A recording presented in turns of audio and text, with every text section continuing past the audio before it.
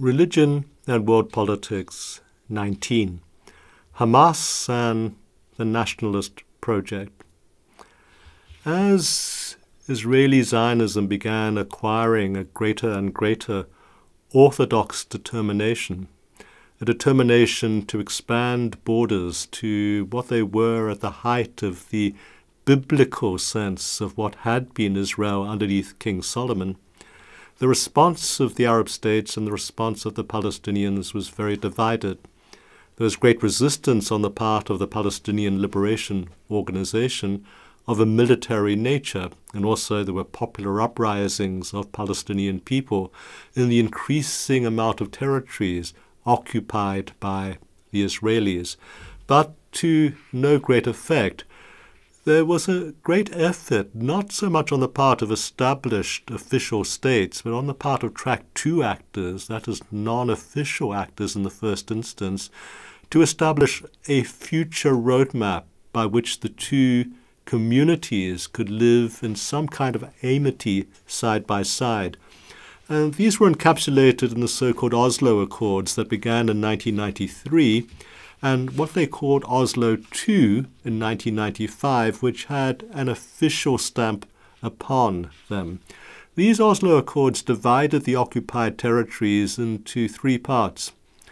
Part C was meant to be underneath Israeli control, with a long-term intention to return this to Palestinian control. Plan B, or Territory B, was meant to be territory that was in joint administration, and only territory marked Category A was to be in full Palestinian control. And these were a small number of the great cities of the West Bank, like Ramallah, which became the capital of what they hoped would one day be a recognized Palestinian state and a free Palestinian state. Except that the Israelis dragged their feet in terms of transfer of territories, so that Territory C is almost now fully colonized by Jewish settlements. Territory B is one which is subject to constant incursions by Israeli defense forces. And the tiny amounts of Category A land, even those are not immune from Israeli intervention from time to time. In the midst of all of this, together with the growing justification of all of this in terms of religious Zionism, the PLO became more and more corrupt, it became more and more inept, so that the rise of an alternative Palestinian party became almost inevitable. And this was what led to Hamas as a movement of resistance and to Hamas as a political entity that was able to organize itself finally into a political party, and then to fight and win parliamentary elections in Palestine in 2006. The only problem was that no one wanted to honor a Hamas victory at elections that were regarded as free and fair, least of all the United States, who regarded Hamas as a dangerous group, and least of all the Israelis, who also regarded Hamas as a dangerous group because of the Hamas declarations and the Hamas Charter, which called upon the evacuation of the territories occupied by Israel, not just those that had been demarcated Palestinian territories, but for the Jewish state no longer to exist in the Middle East. And if that was not enough, it was very, very clear from the Hamas Charter that the organization saw itself not only as a nationalist organization, but very, very much as an organization of jihad, as a religious organization. To an extent, this was inevitable. As Orthodox Zionism acquired deeper and deeper religious determinants, so it was probably inevitable that the Palestinian resistance should also acquire religious determinants, so that a political struggle, which had led to participation in the international superpower struggle, now acquired also the characteristics of a religious struggle, which would mirror what has become today's much larger sense of a clash between Christianity and Islam. To a certain extent, you could trace it all back to having begun in the Israeli-Palestinian standoff. The Israeli response, once again, was to use military force, so that the assaults of a military nature on Hamas-controlled territory, 2008-9, 2012, and 2014, particularly that of 2014, caused huge damage to Gaza. Now, the way Hamas came to be the controlling force in Gaza was one of struggle, one of betrayal, and one of internecine fighting within the Israeli movement, within the Palestinian movement itself. Not wishing to honor the results of the 2006 elections, by which the PLO lost power in parliamentary terms to Hamas, military struggle began, and Hamas was basically driven out, despite its democratic mandate, from the West Bank and relocated to Gaza, which it was able to control.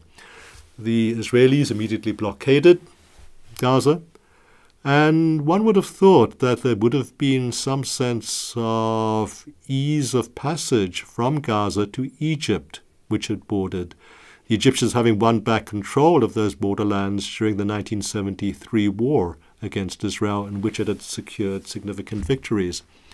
But the Egyptians, far from being cooperative with the Palestinian cause in this instance, were determined to maintain from its side of the border a blockade that mirrored the Israeli blockade on all other points. And this is because the religious ethos of Hamas mirrored that of the Muslim Brotherhood. And the Egyptian state, in its secular, militarized guise at that point in time, was very, very much antipathetic to the Muslim Brotherhood. Genuine democracy not existing in Egypt, the only means of political organization for the sake of resistance to the militarized authorities was by way of religious defiance, being able to be organized through a national network of mosques. So that gave it an institutional imprint which allowed very, very careful and studious settings up of cells of resistance which, one by one or the same, the Egyptian military were able to crush. And one of the means of crushing it was to prevent it from having outside allies, even an ally like Hamas in Gaza City. So that Gaza under Hamas became a city-state under constant siege on two fronts. An Israeli maritime blockade completed the encircling of this city-state. Whether Hamas ran it well or not, it would still seem that there's popular support for the party in Gaza, not least as an act of defiance, particularly against Israeli aggression and the carnage that the Israelis have inflicted upon the territory on several occasions. The overkill of the 2014 invasion was such that almost all the major institutions, including universities, including hospitals, including those flying United Nations flags, the destruction of all of those institutions has rankled very, very deeply in the hearts and the minds of the people who live in Gaza. And certainly the acts of defiance that have used homemade rockets as means of attacking the Jewish state, usually to no large effect, these have reaped a vengeance in the form of very, very destructive counterattacks on the part of the Israelis, which continue to this day to do damage to such institutional fabric as the Gaza city-state might have. So it has now become a problem not only of can the Israelis and the Palestinians find a way forward, can the Oslo Accords be honored even though they've been corrupted perhaps irretrievably by the Israelis? Can these accords be rescued despite the obvious intent and ambition on the part of Benjamin Netanyahu and his government to extend the borders of Israel to fulfill the religiously guided ideal of an Eretz Israel that controls essentially all the territory? Will finally the Palestinian entity be confined to a small necklace of so-called free cities without any of the surrounding hinterland? Will one of these free cities be Gaza? And will the Palestinian quarrel within the movement itself between Hamas and the Palestinian Liberation Organization, Fatah, will that ever be reconciled? Can two basically poorly organized, idealistic in the first instance, increasingly corrupt in the character of both of them, actually be able to stand in an organized co-ed and negotiating posture with the powers that be around them. At this moment in time, the odds are weighed very much against that possibility, and siege and deprivation look likely to continue. Hamas has made all kinds of symbolic movements to declaring itself more and more a secular nationalist movement, as opposed to a purely religious one seeking the destruction of Israel. All kinds of signs that it would be prepared to cooperate with Israel if reasonable borders could be established and respected. The Israelis in a mood for expansion at this moment in time, with a mood of religious destiny at this point in time, with a revived Zionism, which is very, very different from Herzl's original vision, very much to the forefront of people's minds, are probably determined to take their Middle Eastern saga forward to the bitter end. It is not likely to be an end which is going to be happy, but it is an end which now, religiously based or not, seems destined to come.